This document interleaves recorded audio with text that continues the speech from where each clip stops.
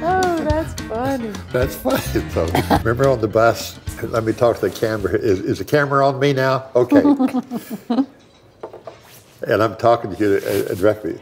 Mark Lowry used to say on the bus, and I know she would take the sign down if we'd put it on her, "This is the most perfect human being who ever lived." Boy. Mark would say, "Janet, is there ever a bad word that forms in the back of your head? Is there ever an anger or anything?" I mean, he would try to just disturb you in every way he could disturb you. And you'd smile and you'd grin and people say, "Is this really her? I'm sorry, this is really her." Well, of course, with Mark, anything he said, you know, you'd laugh at anything he said because he's just naturally so funny. But, oh, he just loved to give me grief. He just lived for it. There's got to be a bad word somewhere that's going to come in. Well, one year, the vocal band, the tour was in Greensboro, near where I lived, so I went and picked him up, and we went to lunch, and we walked in this little hole in the wall, and he told the waitress, he said, "We're on our honeymoon. She and I are on our honeymoon. We came here to eat."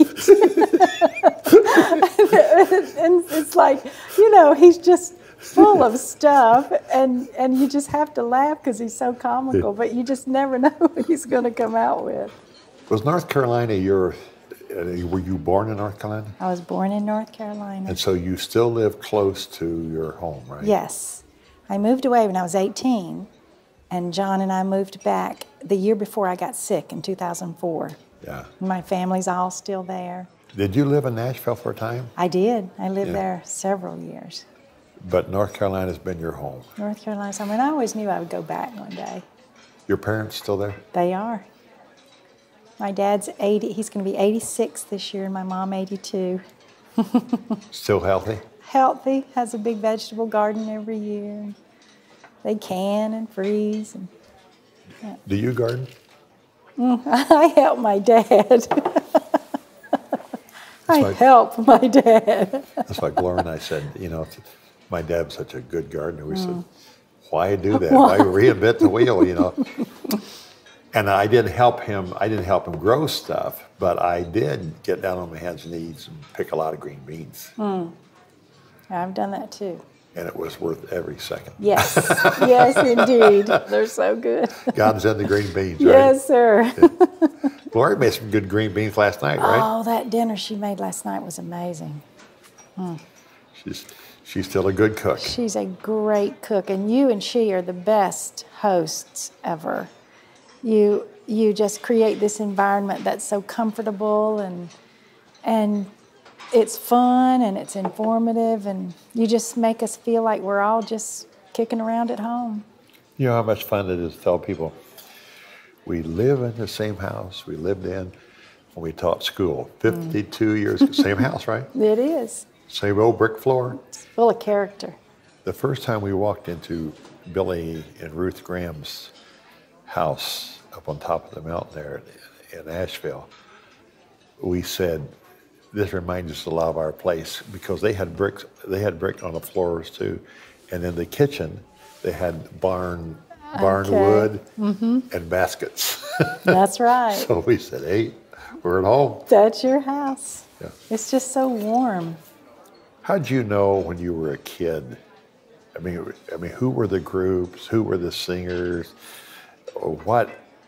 And I'm asking this because when I was in the 6th or 7th grade, I forget when it was, and I first heard Jay Cass and the Statesman, I said, I'd love to do that. Well, we loved everybody, but we particularly loved the Rambos because I loved the fact that Dottie played a guitar, which is unusual, and wrote songs, and she was kind of the leader sort of the group, at least philosophically, I guess. And I loved that, and I loved their family harmony, and so I wanted to write songs and sing. So you left when you were 18.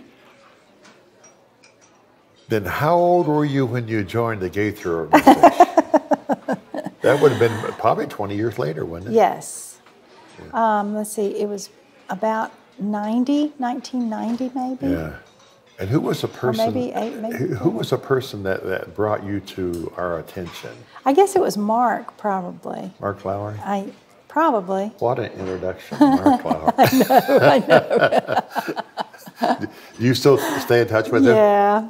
I told the ladies at the tea today, I waited so long to get married. Yeah. People were so, when are you going to get married? And I told them at the tea, the first question he asked me when I got back from my honeymoon was whether or not Medicare had a maternity plan. So I said, with friends like that, you have to keep a lot of them. But yeah, he and his family were very special to me. Boy, and when you traveled with us, what, for 10, 12, 13? I did. 15 years? Yeah, maybe? yes, more than that, I think. Yeah. Back in the days before the videos. Yeah. With the cathedrals, the vocal band and the cathedrals. I remember that. Yeah. A lot of fun. These awesome windows of time. And you still sing with your sister? My sister travels with me now, and we do the sister thing, and we are having more fun than I would have ever imagined. How much do you talk about your childhood and the craziest things you do? Well, just a little bit. But my sister is the outgoing one. She should have been doing what I've done all along, because she just never meets a stranger, and she's real funny, and she's a great storyteller. I love your sister. She's great. Yeah. I'm going to bring her the next time. So we're just having a lot of fun, and just, you never know what's ahead of you. You never know how good it's going to be or how challenging it's going to be. But these are really good days. The crazy thing about you, and I don't understand the left brain, right brain thing, because obviously you are an artist. You're very artistic. But at the same time, you've always played around with math from the very beginning, and also with numbers from the very beginning. And also doing your own investing. That's a little bit unusual because most of the artists I deal with don't have a clue about pennies. I never forget Mark Lowry telling me one time, he said, Bill, you are the stingiest guy that I've ever seen. I said, I'm not stingy, Mark, I'm frugal. Yes, yeah, big diff. Would you describe yourself as frugal? I would. Our parents taught us, and our parents, my mom worked in a mill and my dad same, so they never made a lot of money, but they taught us that with every paycheck you put a little bit in savings. It doesn't have to be a lot, but just a little bit, and you do it every time without ever changing that. And you have money at the end of the year or at the end of, when you retire, that you never missed. And you never anticipated. So we just my sister and I both just kind of followed that rule. And I've always loved numbers, and I love ratios and percentages. And boring. I know. Boring. I used to take statistics when I did my grad work. I take statistics. In fact, I've got a friend, Leland Warren, who's been with me in board meetings, and he was always kidding me. Stay awake, Gaither. Stay awake. But boy, some of those statistics are so. They are. But that turns you on. Well, and it pays off if you pay attention. I wish I'd have paid a little bit more attention.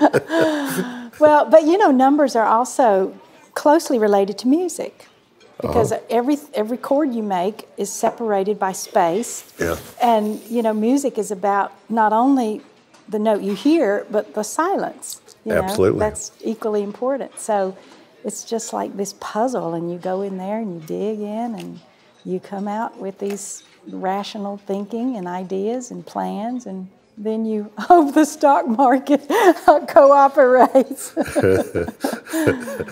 Well, it's been good lately, though. Yes, it has been. It's interesting with numbers and with harmonics. With the vocal band, we work and work to get, real tight chords and all of that. And sometimes you wonder, how many of those folks out there totally understand it or even appreciate what you're doing? And when rock and roll came along in the 50s, the first thing that went was harmony. Because it was basically a band, a 4 or 5 piece band, and a soloist. Right. And if there was harmony, it was like a single harmony line, and nobody was working on blends and that kind of thing. Right. It was just, because if you're singing full throttle, you don't have to worry about blends. But I've often wondered with the vocal band, we take time and so much energy. And of course, you've sung with groups, with the Nealons. And the time that you spent making the harmonics work and then making your blend work, you wonder how many people, I mean, how many of them say, I could care less? Yeah. Yeah. I think more than a normal person would think. I hope so. I think so. The comment we're getting now is there were more people than I thought who were concerned about the sound and said they really liked the sound. Yeah. So maybe there's more out there than I thought. Janet, anybody who's followed your career and your marriage and all of that, has also followed your trip with cancer. You battled it. You battled it with class, and but the big C word is still a big word in it. It's a big word. Anytime. It's quite a common word these days. Yeah. But I had so much support, and I remember the first day I came home from chemotherapy, I saw these balloons on my front porch, and Gloria had sent me a flower arrangement with balloons, and she had a little note in there, and she said 1 down, 3 to go, because I was planning on 3 chemotherapy treatments. Yeah. So every week after that, then I would get a card from her, or I would get a gift, or I would get bath suds or clothes. She buys really nice things too. Tell me about it. I mean, really nice. And you know what? Most of the time it's for other people. Oh, I'm sure it is. It is. So then, of course, we did the radiation. Then we had to do a different type of chemotherapy because mine was especially egregious. And then about 1.5 years later, my only sister was diagnosed. So we plowed through that again. But it's just part of the journey. And here we are, and we're certainly not worse for it. I think the hardest part for us was watching our dad, because he had 2 girls. 2 girls. Yes. But, our family we found out what we believed. It's one thing to talk about it and sing about it, but that shows you what you believe in the marrow of your bones. Do you really believe what you're saying? And it was a pleasant surprise to discover that we did. The people that I know who have gone through difficult times and handled it the best psychologically and theologically, spiritually, and are people who know the Lord. And I talk quite a bit with people who are not on the same side that I am as far as belief is concerned, and that's fine. Because I think as Christians, we need to be in the world. And I think we need to be talking to folks. Right. And I know all the criticisms, and it seems like people who follow the Lord in those last few years have been shot at pretty hard at times, and some of it we deserve. Right. We really do. But at the same time, after I discuss it for a while, especially in growing old, I say, what's the alternative? If it's cynicism, God save me from that. Right, that's right. And maybe at times we're a little bit unrealistic, but the more Christians I talk to who face death and who face problems, on the outside it looks pretty healthy to me. Yeah. That dying is part of life, and sometimes death is a gift. Yes. Because there are a lot worse things than dying. That's right. Well, and I think a Christian person understands that their life is in bigger hands than theirs. Absolutely. And I remember I heard you say one time on the bus, and I've never forgotten it, you said at some point in your life, the scales tilt to the other side, and there's more over on the other side than there is here to stay for. I will never forget that. And I've thought of that so much, and it is so true. Yeah, and the older you get. Yes. Uncle Jess said that. It was not original with me. I can remember him squinting his eyes and say, Bill, you're going to get the age one of these times where the scale starts to tip. And it is. I mean, when I think of the number of people who were very, very dear to me and very, very close to me and still are, even in death. Right. But they're there, and I'm here. Yeah, that's right. And that's fine, too. It's a great way to live, isn't it? It's not bad. It sure isn't. And I think, you know, the past generation may have come to Christ from the standpoint of eternal life and living forever in heaven, and that's part of the gospel.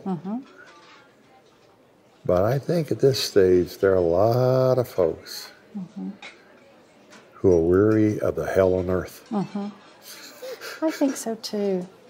And when you really believe what you believe, if you really believe what the Bible says, you know, you keep going back to what Paul said, you know, just live as Christ, to die as gain, really. I hate to compete with a guy who really believed that. Oh yeah, we don't want to. Yeah, exactly. I mean, that's putting your life on the line. That's right. You know, the people who go on the cruises with us, there's a lot of the cruises available. Come back and say, it's just a lot of fun. That's the way people on the outside would say. People on the inside say, that's a lot of joy. That's right. And it seems like that ought to be true for the people who are serving the Lord. One of the joys of living this long is to have in our circle friends that we dearly, dearly love. Just being with you again last night, you and Gloria and I ate our supper and watched that restaurant movie. It was 100 feet from the other restaurant, you know. But to see the beauty of food, the beauty of landscape, the beauty of just young relationships, the young chef and the girl he was in love with, and then the old couple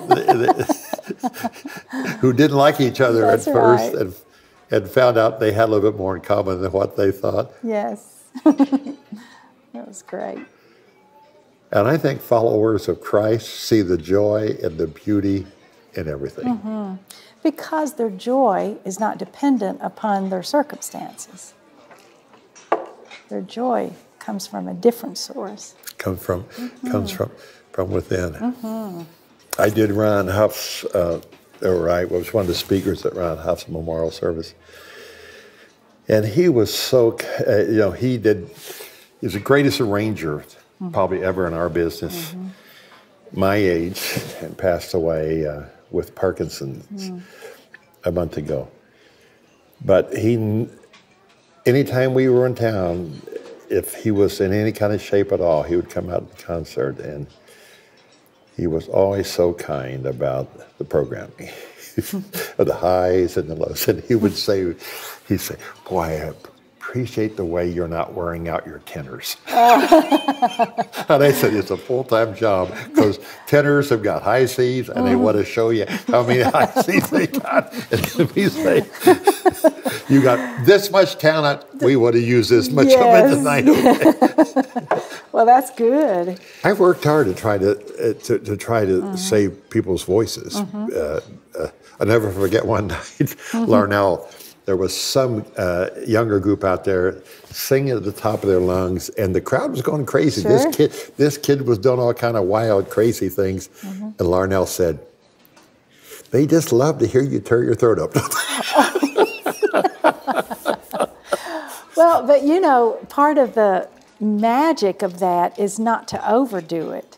You know, it's like you just wow them. You don't want to wow, wow, wow. You know, just wow now and then. One of our problems are the big songs that Gloria and I wrote are ballads, and they require some pretty big endings. Because He Lives, The King is Coming requires a big ending. It Is Finished requires. I've just seen Jesus is big all the way through. That's right. And so somebody will say, we want you to sing all your big songs. I don't think you want to hear them all in a row. I think we got to slow down here somewhere. That's me. A lot of times I have a promoter who'll say, now I want you to do this and this and this and this and this, and they're all ballads. And I say, well, you know, I really Not in can't the same night. Not in the same night, that's it. Maybe we can come back tomorrow night. Yeah.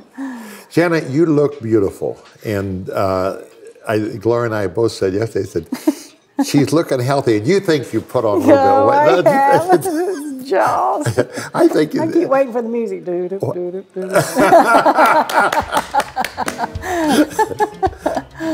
Love you, my friend. We love you and too. it's good to share this. Now, this is going to be on our what? Oh, good. On the YouTube channel. And they say that's really big, right? Good. If you've enjoyed this video, click the subscribe button to get the latest content and check out the other great clips on the Gaither Music TV channel.